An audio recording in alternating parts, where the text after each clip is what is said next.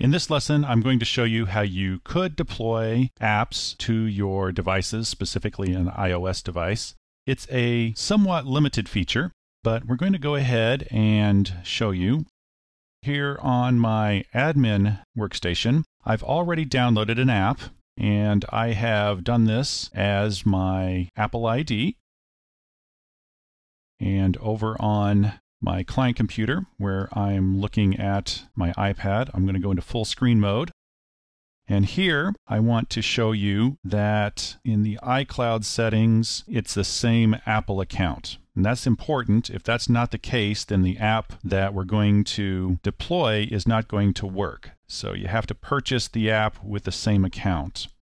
So I'm going to now switch back over here to my admin workstation, bring up Safari.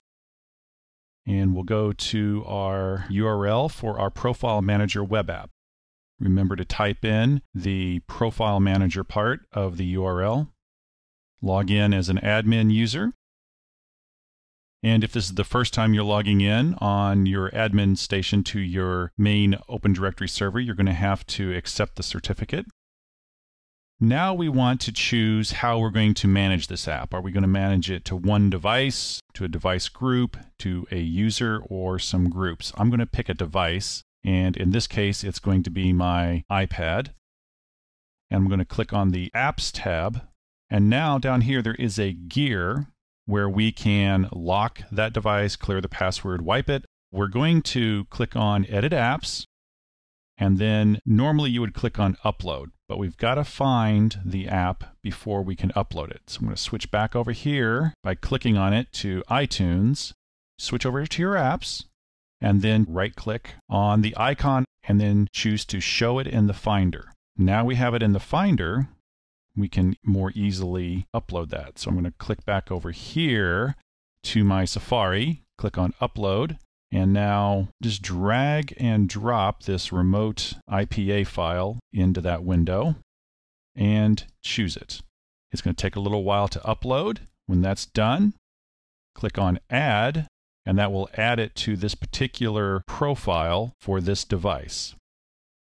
And then when I click Save, it's going to push this out to the device.